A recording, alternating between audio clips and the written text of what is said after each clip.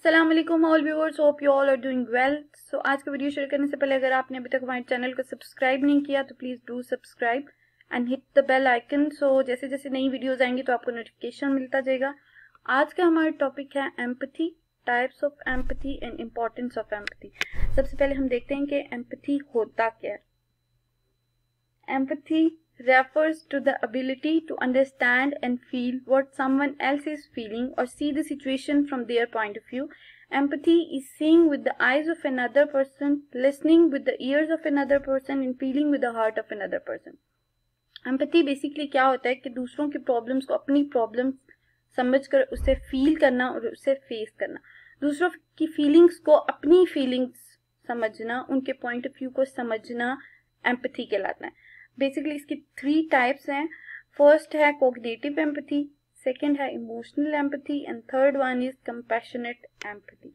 हम अब इनको वन बाय वन डिस्कस कर लेते हैं। सबसे पहले है cognitive empathy, simply knowing how the other person feel and what they might be thinking. Cognitive empathy में क्या होता है कि हमें सिर्फ ये पता होता है कि दूसरा बंदा क्या फील कर रहा है और या वो क्या सोच रहा है। कोग्निटिव एम्पैथी जो है वो बेसिकली माइंड से रिलेटेड होती है कि उसकी सोच क्या है, वो क्या कैसा फील कर रहा है और कैसा सोच रहा है। अगर किसी को कोई प्रॉब्लम है तो उसके बारे में कैसी फीलिंग्स हैं और वो उसके बारे में उसकी क्या सोच है। ठीक है, उसके बाद है emotional empathy, when you feel physically along with the other person as through their emotions were contagious।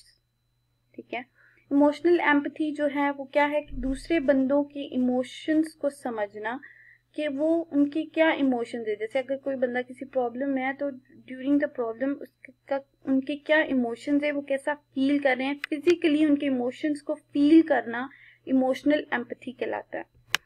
Third one is compassionate empathy, when you are not only understand a persons प्रेडिक्टमेंट and feel with them but are spontaneously moved to help if needed। कि हम सिर्फ जो है उनकी problem को समझते नहीं है, उनकी फीलिंग्स को समझते नहीं है, लेकिन हम उनकी हेल्प भी करेंगे। ये जो एम्पैथी है ये कंपैशनेट एम्पैथी कहलाती है कि हम उनकी पहले तो उनकी फीलिंग्स को समझेंगे और साथ में उनकी हेल्प भी करेंगे जहाँ पे उन्हें हेल्प की ज़रूरत होगी। उसके बाद वाई एम्पैथी इज इम्पॉर्टेंट, इसकी क्या इम्पोर्टेंस है। ठीक है, तो इम्पोर्टेंस देख लेते हैं। Empathy allows people to build social connection with other, ये लोगों को हेल्प करती है कि हम दूसरे लोगों के साथ अपना एक स्ट्रॉन्ग बॉन्ड बना सकें, उनके साथ एक अच्छा कनेक्शन बना सकें।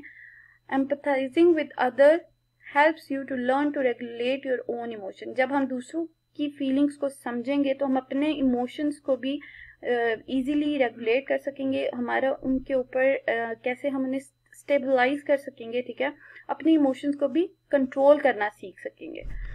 उसके बाद है empathy promotes helping behaviour. Empathy की वजह से जब हम दूसरों की फीलिंग्स को समझेंगे, उनकी प्रॉब्लम्स को समझेंगे, उनकी हेल्प करेंगे, तो ये हम एक इंसान के अंदर हेल्पिंग बिहेवियर को प्रमोट करती है, उसको उसमें एक हेल्पिंग बिहेवियर जो है वो बिल्डअप करती है। एम्पैथी ऑल्सो ट्रांसफॉर्म कॉन्फ्लिक्ट, ये जो है लोगों में लड़ाई झगड़े जो है उसको ख़त्म करती है and support sustainable collaborative action in positive social change. और एम्पैथी हमें हेल्प करती है कि हम लोगों के साथ इजीली कोलैबोरेट कर सकते हैं, उनके साथ कम्युनिकेट कर सकते हैं, उनकी प्रॉब्लम्स को समझ सकते हैं और उनकी हेल्प कर सकते हैं। एम्पैथी रिड्यूसेस स्ट्रेस, जब हम किसी दूसरे की प्रॉब्लम को समझेंगे, उसको फील करेंगे, उसकी हेल्प करेंगे तो ये हमारे लिए बहुत ही इसमें हमारा पॉजिटिव बिहेवियर बिल्डअप होगा और ये स्ट्रेस को रिड्यूस करेगा।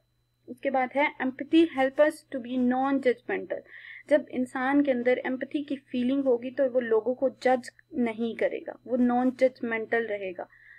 जब वो लोगों की हेल्प करेगा तो उसमें जजमेंटल जो एबिलिटीज हैं वो नहीं होंगी, वो नॉन जजमेंटल रहकर लोगों की हेल्प करेगा, उनकी फीलिंग्स को समझेगा, जो कि एक पॉजिटिव बिहेवियर जो है उसके अंदर बिल्डअप होगा।